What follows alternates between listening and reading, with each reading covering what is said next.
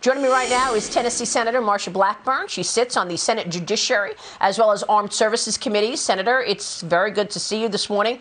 Thanks very much for being here. Before I get to your colleagues opening the door to these massive tax increases and spending that will be coming to us, I want to get your take on what's taking place in Afghanistan this morning. We have breaking news. The Taliban has entered the capital city of Kabul. We have news that the president of Afghanistan has now left the country, and there is panic underway at the White House. Right. The Biden administration is now sending 5,000 troops to Afghanistan. Your reaction? Oh, Maria, this is heartbreaking. It could have been avoided. The exit from Afghanistan should have been conditions-based. It should have been based on these threat assessments. We know that President Biden chose not to do it that way. He wanted to set a timeline, and as the Afghanis and the Taliban, as the Taliban has said all along, you may have the clocks, we've got the time.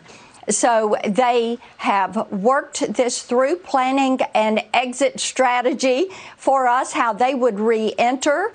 They have worked with China to get political and economic support. And the plan that President Trump and Secretary Pompeo had was the right way to do this. So to see 20 years of gains go away, I am just heartbroken for the Afghani people. The Gold Star families, we are hearing from some of them. We know that the sacrifice there has given us a period where we were not hearing about ISIS attacks and beheadings on the news every night. The steps that Secretary Pompeo and President Trump made were able to send that message: if you cross us, there is a price to pay. But Joe Biden is weak, and they are not fearing him.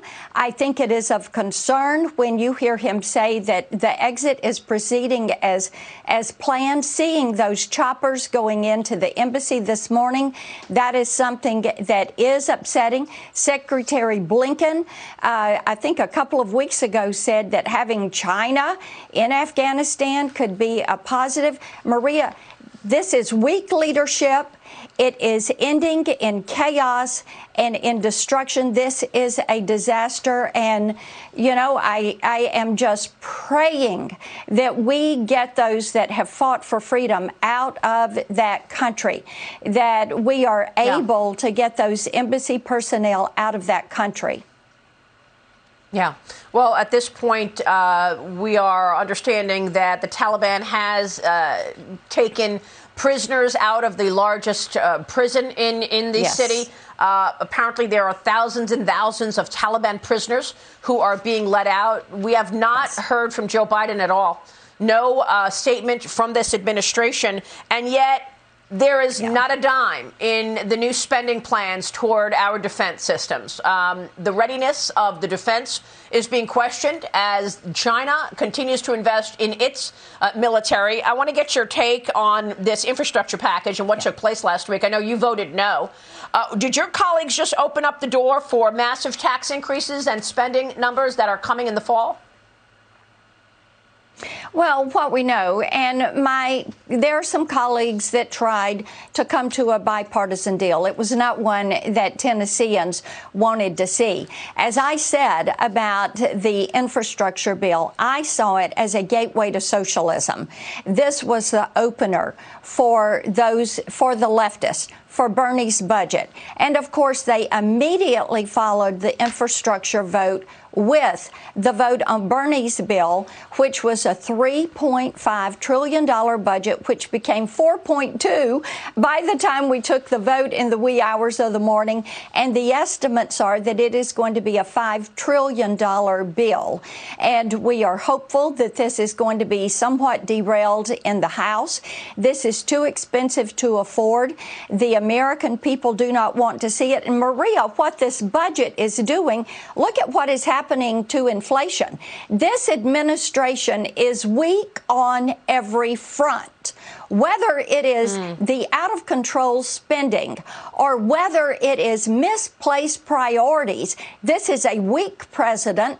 It is an administration that is not focused. They are not prioritizing what the American people want to see. And there's bipartisan agreement on that. Yeah. And whether you're looking at this budget, what it is doing to inflation, whether you're looking at the loss of energy independence with the Keystone Pipeline or Russia and Nord Stream or China and the way that they are being, this administration is so soft on China, whether it's dealing with the genocide, whether it's dealing with trade, whether it is dealing with China and their military aggression. I mean, the list goes on and on. They've been wrong on the list everything. Does go on. You're right.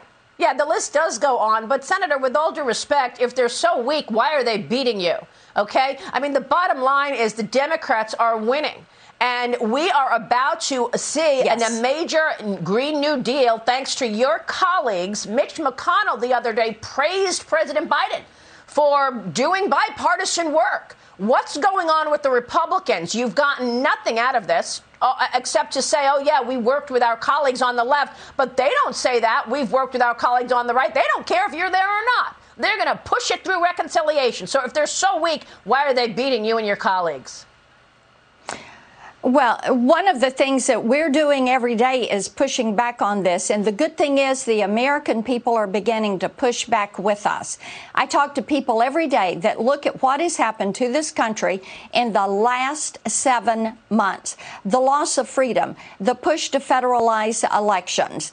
And, you know, that's their next big front. The push to pack the court so that you have somebody that's going to approve all of this. Lockdowns, mandates, and people are going, hey, wait a minute.